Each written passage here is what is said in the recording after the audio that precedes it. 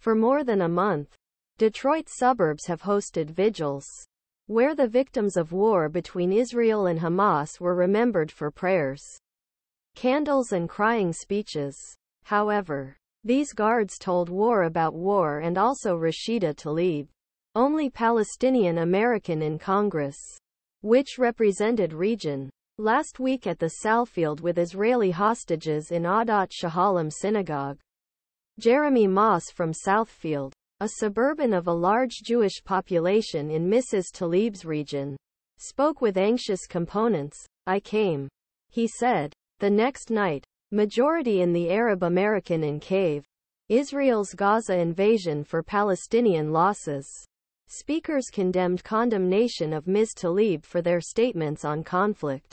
Khalid Turani, a Palestinian American activist, compared Ms. Tlaib's censorship with a Congress member and slavery Joshua Reed Giddings, who was censored by House colleagues for introducing decisions against slave trade in 1842. I think history is repeating itself.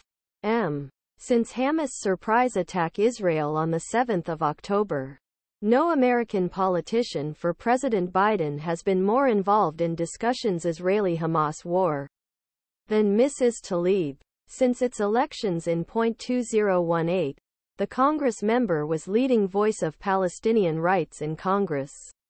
Interviews in region of Mrs. Tlaib revealed divided screen view of war in Gaza and left complaints that shaped it naked.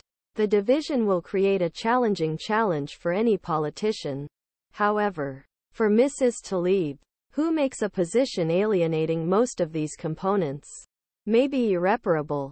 After October 7th attack, when Hamas attackers killed about 1,200 people and took about 240 hostages, Mrs. Tlaib was one of the 10 House members who voted against a $3.3 billion decision annually in U.S.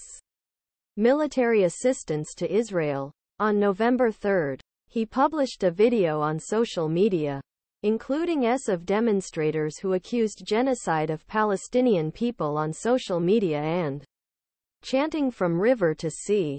Ms. Tlaib said that he saw as a call life, not destruction, hatred. Not for destruction or hatred. Human rights peaceful together. He promised continue work. He has centralizing peaceful together between Israelis Palestinians. No one anyone has suffer for fear of violence. Ms. Tlaib's slogan defense, as well as condemnation of Biden administration. Michigan's Attorney General Dana Nessel and both rejected Democrat Gretchen Whitmer.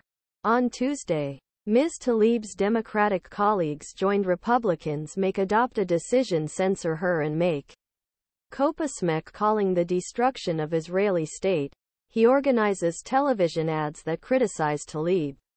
Melman said, Congress member Tlaib did not take his colleagues' Congress without taking a radical step with the Democratic Party and taking the Democrats in Michigan. And someone may be interested running against him.